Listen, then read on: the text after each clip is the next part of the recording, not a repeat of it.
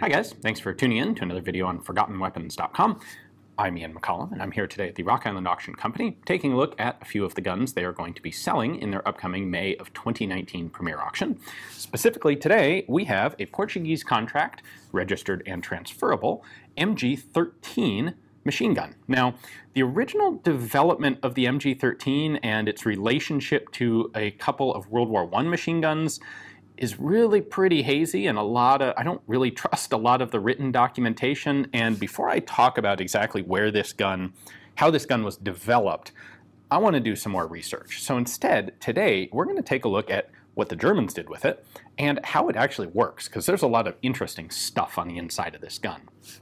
Now, you will notice, perhaps, that, for example, this has like an MG-34 style of bipod, and the barrel jacket looks very much like an MG-34. This is a relatively modern machine gun. This was actually, despite its name MG-13, it was actually adopted in 1930 or 1931 by the German military. And that MG-13 name exists simply as, well, as a distraction. Under the Versailles Treaty, the Germans weren't allowed to be developing new machine guns, and they were developing new machine guns. And so they had guns like this and the MG-15 that they gave what sounded like retroactive names to, so that if pressed, they could maybe plausibly claim that this was actually a gun developed during World War I. No, we're not developing new stuff. We've already had this. We just decided to make some. And by the way, they all must have been made by Simpson, because Simpson is the only company that's allowed to make military arms under the Versailles armament limitations. This was actually manufactured by Rheinmetall in Sommerda.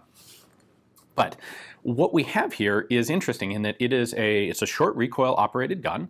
It has a tilting locking block that's a bit unusual and interesting. It actually uses detachable box magazines. It has a 25-round box magazine, which is most typical. And then they actually also made a 75-round double drum for this gun. And it fires from a closed bolt, which is a bit unusual.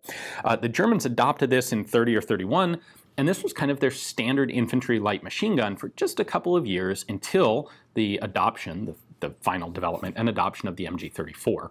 The MG-34 would serve as an excellent general-purpose machine gun. Because it was belt-fed, it could be set up as a heavy machine gun with a lot of sustained fire capability. It had easily interchangeable barrels. And those were a couple of characteristics that the MG-13 did not have. You can change the barrel on the MG-13, but it's a much more involved process. You have to pull the whole action out the back of the receiver. It's not quick like the 34 is. And of course, the box magazines don't allow for the same sort of sustained fire that you can get with a belt-fed. So if you look at historical pictures, you will see a lot of these guns showing up in the interwar years. And they did stay in German service in World War II, just relegated to rear echelon sorts of use. They were also sold in substantial numbers to Portugal. This is actually, in addition to selling them to Portugal, existing guns, the Germans also manufactured guns for Portugal, and this is actually a Portuguese contract. Spain, I believe, also purchased some of these from the Germans and used them. But let's go ahead and take a look at how this comes apart and how it works inside. All right, let's look at some interesting features here. First off, starting at the back, we have a stock that actually has a collapsing butt plate there, so it can take up a little bit less space in storage. And in addition, the only reason that's really helpful is because the stock also actually folds, which is quite unusual on a light machine gun. So right over here, we have a lever, which when I open it out, it unlocks that from that, which allows the stock to fold. And then we have a little spring-loaded detent right there. The stock snaps into that, and presto, you have a nice, much more compact gun. We also have a carry handle here.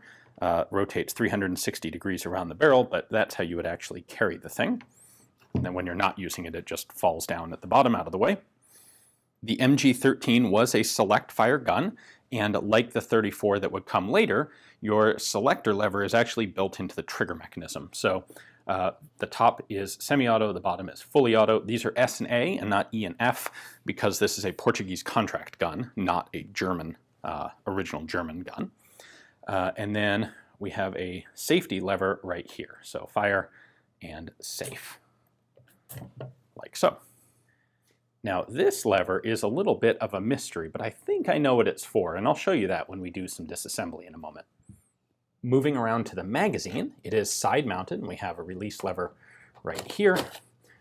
This looks very much like a Fedorov mag, but it is not. It's also not interchangeable with the magazines in the World War I Flieger rifles, for what it's worth. 25 round capacity. Because this is a closed bolt gun, we do also have a bolt release right there. So when you've got a mag in, this will lock open when it's empty, like so, although you can't really see it from that side. And then when I push this down, it'll drop the bolt, like that. We actually have two sets of sights. This is your regular rear sight, just like a Mauser. And then there's also this flip-up sight. Note that it has a notch way up here at the top. That is actually there for the anti-aircraft sights. This lug on the barrel is there for mounting the front anti-aircraft sight, which is a round spider type sight. And once that's in place, it moves the line of sight quite high, of course, and at that point, this acts as your rear sight. You can then fold it down to protect it when you're not using it. There are two bipod mounting points here, one at the back and one at the front. The reason for that is the front one is actually for the bipod. The rear one is to put the gun on an anti-aircraft mount, tripod. And that's when you would be using the anti-aircraft sights. That's also when you would be using the 75 round double drum. I should also point out here that when you don't have a magazine in the gun, you do have a spring-loaded cover that locks in place using the magazine release, and that just prevents dirt from getting into the gun through there. Just for reference sake, there's the front sight. It folds down when not in use, again, so it doesn't get banged on things and damaged. It's a very standard German style of front sight. We don't have MG-13 marked on here anywhere, but we do have a really big Portuguese serial number here on the right side of the receiver, B series, number 661. And we have a Portuguese crest just in front of the ejection port. The Portuguese, by the way, referred to this gun as the model 1938 machine gun, or M938. Now, disassembly happens in two parts. We have a center receiver, we have an upper top cover, and we have a lower assembly. And first, we'll open up the upper receiver simply by pushing in this button and lifting it up. And doing that, we get a view of a really interesting feature here. The recoil spring is actually completely housed in the top cover. So this peg is connected to the recoil spring. That peg drops into this hole down here, which is integral to the bolt, so that when the top cover is down, moving the bolt compresses the spring.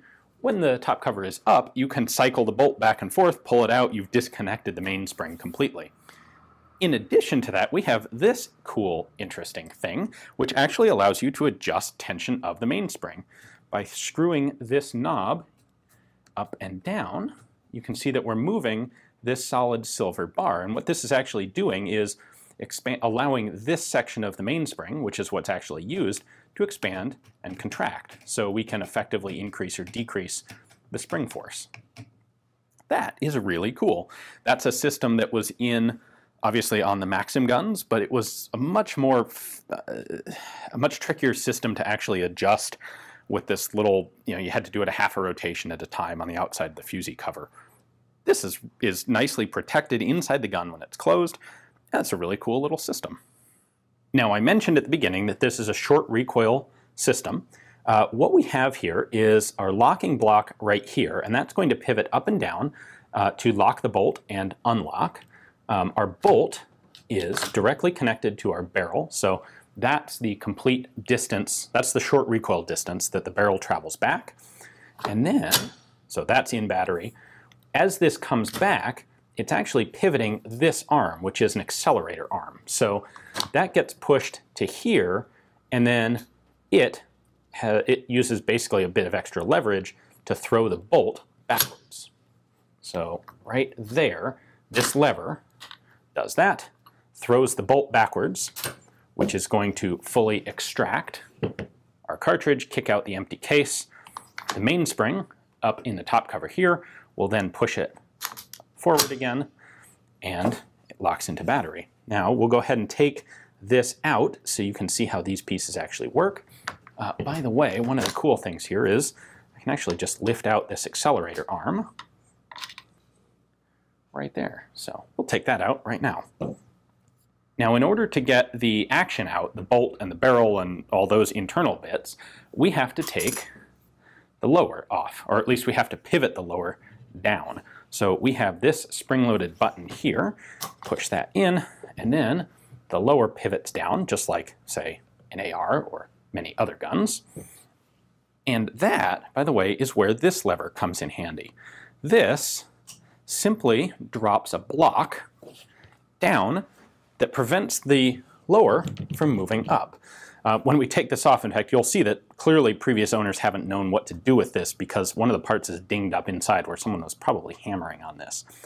So I think that little block, which literally does nothing except prevent these two parts from closing together when you've got it engaged, that is really a very clever, tiny, tiny little element in the design, because what it means is I can set the gun up like this and pull the barrel out. Normally, if you're doing something like this with a gun that's this heavy, you're going to have to lay it down on its side, and then the lower's kind of flopping in and out, and you're getting gunk into the recesses here.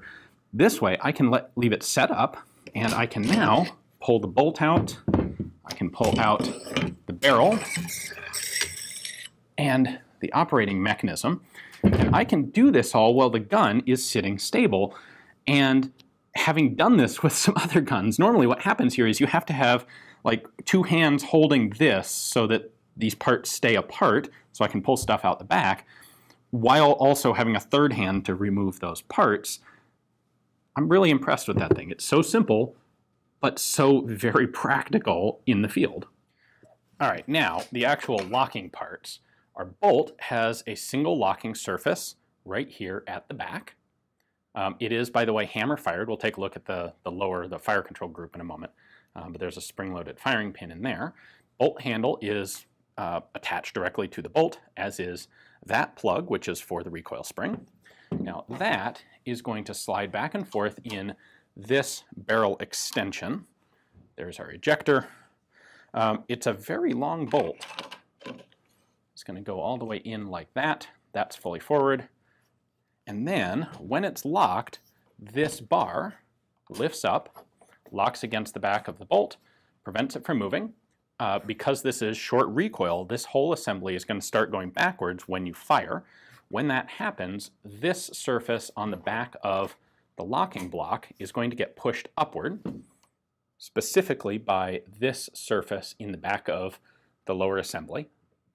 When the back end goes up, the front end comes down. That unlocks the bolt, which can then cycle backward. Now, when it goes forward, there's actually one more little piece in here. So the way that this works is the locking block is being pushed upwards as this whole assembly is going forward. When the bolt is fully home, this square section at the bottom, those two corners, are going to hit those two protrusions. They're going to push this forward and allow the locking block up. You can see that working here. I'll use my thumb to push up on the locking block. Right when it gets to there, it then goes against the springs. This goes up, and now the bolt assembly is locked in place. By the way, you can also remove the barrel itself. There's a locking catch right here. Push that down, and then there are a series of interrupted threads on the barrel. So this is actually your barrel extension assembly with the locking blocks. Now the lower assembly is held in place by a pin here that has a little spring-loaded lock. So I'm going to push that in, and then I can pull the pin out, and then we can pivot this guy. There we go. We can take that entirely off. So there's our actual receiver. Now we can go ahead and take a look at the inside of the fire control system. This is hammer fired, so it's a closed bolt hammer fired gun, which is kind of cool. this is actually just the pin that holds the hammer in place, so we'll leave that alone. We have a disconnector right here. So when this whole assembly is going forward, first off, you'll note that in our locking block we have this big open hole. That is there for the hammer to swing up through. So when this goes all the way into battery, these two surfaces at the bottom are going to hit these two disconnectors. They're going to trip them forward, just like that. Once those go forward, then the hammer can fall. Oops, except that I have it on safe. There we go. Now it's set to fire, and now the hammer will go forward. As long as I'm holding down the trigger, this stays rearward, which doesn't catch on the hammer. Instead, the hammer is locked back only by the disconnectors. So when, I can't do this with two hands, but what that means is then when the bolt goes into battery again, it will pull these forward and the hammer will fall at that point instead of following the bolt as it goes forward. Now, I mentioned there was a part kind of beat up in here from this hold open lever. You can see that that's the position to actually assemble the gun, and when you want it locked open, just drop it down to there, and right here there is a bunch of wear, and that spring is a little beat up because I think someone's been trying to close the gun with this engaged or tried to pull this lever down while the gun's closed, and you can't do that. All right, well, that was a lot of features to point out, and here is your nicely field stripped MG-13. So I think this is a really cool example of an interwar German light machine gun that didn't get a whole lot of usage. There's a kind of a brief period in history where magazine-fed rifle caliber light machine guns were the standard, and it's like late 1920s into late 1930s, and that's kind of about it. After that, a lot of countries started going to belt-fed light machine guns, and later on, they would go to squad automatic weapons in smaller calibers. But this fits into this cool kind of group of guns, like the ZBs and the Brens, the Degtярevs, these guys, of course, the Châtellerault 2429s, the Nambus. I think that's just a really interesting group of machine guns. So this is one of the scarcer of them to find. If you would like to have this one yourself, it is, as I mentioned at the beginning, it is NFA registered. It is a transferable curio and relic gun. So if you're willing to go through the NFA paperwork, you can purchase it yourself. You can take a look at Rock Island's catalog page to see their description, their photos, the accessories that come with it, because there's a bunch of stuff that comes with this gun. Place a bid for it online if you're so inclined, and check out everything else they have in the sale. Thanks for watching.